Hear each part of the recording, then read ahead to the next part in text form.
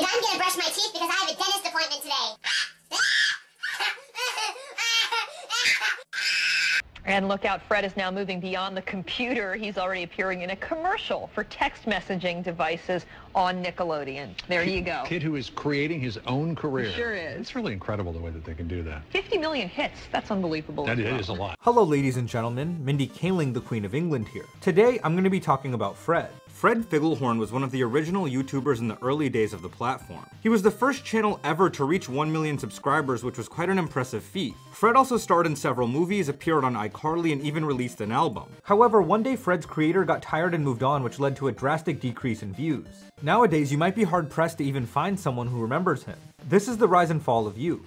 Nah, just kidding, it's the rise and fall of Fred. You're the next one. Fred Figglehorn was a character created by a 13-year-old named Lucas Cruikshank. Lucas grew up in Nebraska with 7 other siblings and was introduced to video making by his older sister. His story began when his 2 cousins stayed at his house one summer, which led to the 3 creating a YouTube channel called JKL Production. His cousins John and Katie were the J and K, and Lucas was the L. As part of JKL, Lucas made multiple characters, one of which was Fred. In a decision that would change his life forever, Lucas then created a YouTube channel entirely for his Fred character in 2005. Interestingly, Fred's background was incredibly dark, and not like my skin color, but rather quite R-rated. He apparently lived with his drug-addicted and stripper mother.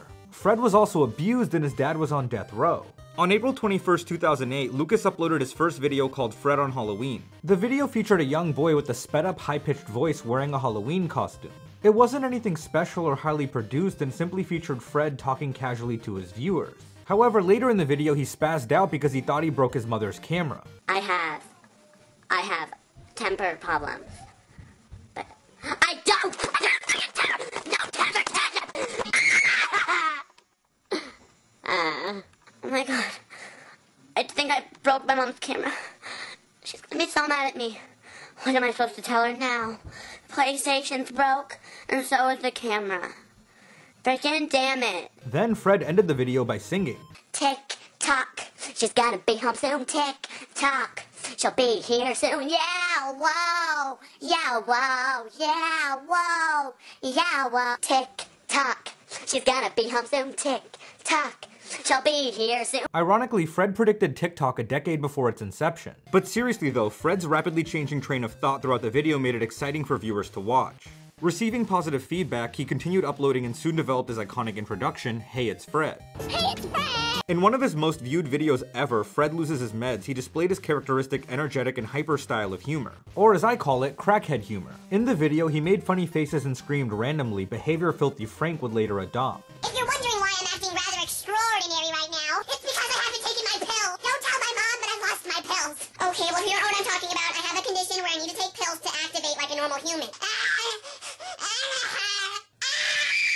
I mean, even my teacher noticed I was acting weird. Earlier today, I drew a picture of a guy hurting a little kid, and my teacher was like, that's not appropriate for school. This type of entertainment was new and fresh at the time and attracted viewers to Fred's channel in droves. They loved his vlog-style content and constantly wanted more. So, in a video called Fred Goes Swimming, he expanded his comedic style by making self-deprecating jokes and performing slapstick acts. If you're wondering why I'm wearing my shirt while I'm going swimming, it's because I'm uncomfortable with my body. I'm ready to go inside the pool. 1, 2, 3. Oh my god, it's cold! I love swimming! I love swimming! This pool is small! While this might seem commonplace today, it wasn't back in the mid to late 2000s. Remember, Fred was an early pioneer of the platform and was one of the first to make those types of videos. He vlogged a decade before Casey Neistat, jokingly poked fun of himself years before Jenna Marbles, and was at his prime before PewDiePie even uploaded his first video. In essence, Fred laid the foundation for other YouTubers, which explained why his videos were so irresistible to watch and garnered tens of millions of views. And well, Fred without a doubt dominated YouTube. From October 6, 2008 to August 20, 2009, he was the most subscribed to channel. In addition, he was the first to hit the 600,000 to 1.3 million subscriber milestone. Fred's growth was so incredible, he was even interviewed on CNN. I think what makes people like Fred so much is that he's just like so innocent, and the facial expressions and the voice and the catchphrases. The real Fred is actually Lucas Cruikshank, a 14-year-old from small-town Nebraska. Cruikshank says he created Fred out of boredom to parody other online bloggers' trivial revelations. They used to play their whole entire day and they think that everyone's so interested in it. The 18 episodes include Fred goes swimming, gets detention, and loses his med. You either automatically love Fred or you automatically hate Fred. It's either one of the two. It's never really in between. The sped up voice may get annoying after you watch it a few times. In February 2009, Fred's fame spread to the rest of the mainstream media and he was featured on the show iCarly. Nickelodeon even made a trailer to prepare viewers for his groundbreaking appearance. Okay, are you ready for this? Look out, people, because here comes Fred. Fred. You're gonna see Fred. Interweb sensation Fred. Hey, it's Fred, and I'm gonna be on iCarly. It's gonna be so awesome. You're gonna see Fred on iCarly. I love them. Fred on iCarly. Monday. February 16th. It's so big. Or it could be really terrifying. What am I gonna do? What if it's like all embarrassing? Excellent question. What if they don't have a bathroom? What if I have to use an empty coffee can? Fred's introduction to the iCarly show was quite interesting. His character wasn't just there for a quick cameo, but instead became involved in a subplot. It began when a character on the show named Freddie Benson told viewers he didn't think Fred was funny. You don't want to see another Fred video? Not really. Why not, Fudge Face? Because I don't think Fred is all that funny. Do you know how popular his videos are? Hurt, Fred was later shown in a video saying he was going to delete his channel. Is dead. Here it is, just posted an hour ago. Click on it. Hey, it's me. If you saw the last iCarly, then you heard Freddie Benson say he doesn't like my Fred videos. Because I don't think Fred is all that funny. Thank you for crushing my feelings. Now, I'm not going to post any more Fred videos. Ever again. Internet, I click you goodbye. In response, Freddie was then bullied by fans of Fred. Oh. See, you girls are fans of Fred. Oh dear. Guys.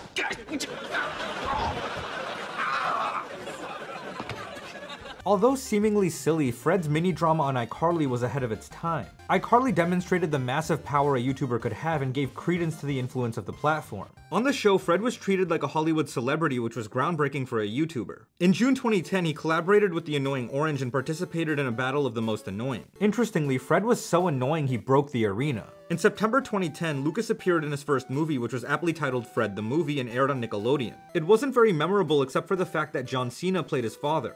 The film was poorly received by critics and got a 0% on Rotten Tomatoes. In addition, its Wikipedia page claims it is considered one of the worst films of all time. Despite this, Lucas returned for a sequel called Fred 2: Night of the Living Fred in 2011. Although the movie performed slightly better than the original, it still garnered multiple negative reviews. Surprisingly, he was in a third and final film called Fred 3: Camp Fred, which flopped. In 2012, Lucas transitioned to television and was given his own Nickelodeon show called Fred the Show. It consisted of 24 11-minute episodes but was cancelled after one season. After failing to branch out beyond YouTube, Fred released an album called Who's Ready to Party and featured Weezer in his promotional video. Unfortunately, that venture didn't take off either. In 2014, Lucas got bored of his Fred character and decided to stop posting the very videos millions had come to know and love. He understandably just wanted to move on and try something new with his life. After all, he had become an adult and no longer desired to play a character who was supposed to be 6 years old. It would just be too awkward for him. He even revealed he was planning to kill Fred off back in 2008. Don't get too attached to Fred. I have a few planned ways how I'm gonna kill Fred off. I thought he could get trampled by horses.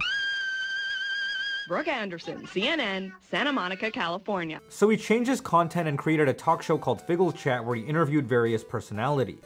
Unfortunately, this wasn't what his fans wanted and resulted in him getting hate mail. Hey, it's Fred, and thank you guys so much for sending in all of your fan mail. Okay, so like 95% of it was hate mail. You see, they subscribed for Fred and not for other material. As a result, his views plummeted dramatically. On his YouTube page, you can see how he went from around 5 million views on the previous video to just 10% of that in the next one. Sadly, his new format just didn't appeal to his old audience, even though he featured famous guests like iJustine and Perez Hilton. Eventually, Fred gave up the talk show and sold his channel to a South Korean company. They then uploaded several videos with a new Asian Fred who reenacted Fred's old hits. Hey, it's me, the new Fred! This toothbrush is good for oral hygiene. Good oral hygiene is important in life. In the end of the video, they even weirdly promoted their cereal. I have no cavities because of the good nutrients of Yaksang Corporation cereal, which I eat as part of my daily breakfast. People with bad oral hygiene are unworthy to eat Yaksang cereal. They are even unworthy to be ground up with the shrimp to be put in the Yaksang cereal. This chocolatey goodness. The videos just weren't the same and lacked the originality Lucas infused into the character.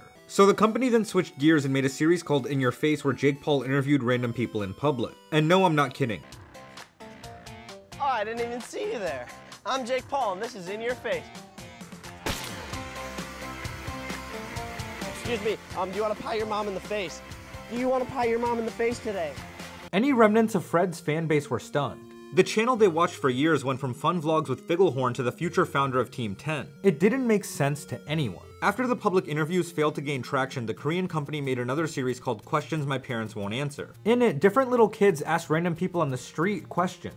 I thought Obama was okay. He's got to make some power moves in his shower shoes, you know what I mean? Yeah, I guess. The videos performed horribly and were a clear signal the channel was dead. Not wanting to continue beating it with a dead horse, the Korean company posted their last video ever on Fred called Where Do Babies Come From in July 2015. Currently, Lucas is active on a new channel aptly called Lucas where he has over 3.2 million subscribers. On it, he posts vlogs, challenges, and sometimes even reacts to his old Fred videos. When asked if he regretted being Fred or appearing in the movies, he said he didn't. You really regret being in the Fred movies. Here, let's talk about it. So many of these assumptions were like, you hate Fred. You regret being Fred. Like, wow. Tell me how you guys really feel about Fred, okay? To be honest, I don't regret being in the Fred movies at all. It was so fun. I know they were rated a 0 on Rotten Tomatoes, but it was so fun. I remember being on set and just being like, what the hell? Like, how am I filming a movie right now? What? This isn't real life. John Cena was there? Like, I still don't believe that was real. John Cena wasn't in it. It was like a fake John Cena. Like, what? John mother effing Cena threw me onto a couch, roughly. I do not regret that. Why would I regret that? In another video where he reacted to the first Fred movie, Lucas stated he hadn't watched it since he recorded the second movie about 10 years ago. It was evident he didn't reflect on his past and was comfortable with it. Personally, I'm pleased to see Lucas continue to upload on the very platform he helped mold. In addition, I noticed he made a TikTok for Fred called Hey It's Fred, which currently has over 1 million followers. He doesn't post very often on there, but it's still nice to see him pay homage to the very character that made him famous. Ultimately, the story of Fred is an interesting tale of a boy who captivated the internet with the character he created because he was bored but then became bored by. His channel will forever have the accomplishment of being the first to reach 1 million subscribers, beating Smosh, Ray William Johnson, and PewDiePie. Lucas created something that captivated the hearts of millions and will never be forgotten. He helped pave the way for all future YouTubers, including myself. I truly do wish Lucas the best for his future and his channel. Thanks so much for watching this video. If you enjoyed it, please consider giving me a like and subscribing to my channel. Also, feel free to follow me at InternetAJ on Twitter for video updates or Instagram for gym selfies. I'm actually documenting my weight loss journey on Instagram. Oh, and we have a cool Discord if you want to talk on there too. Invite link is in the description. See you in the next one.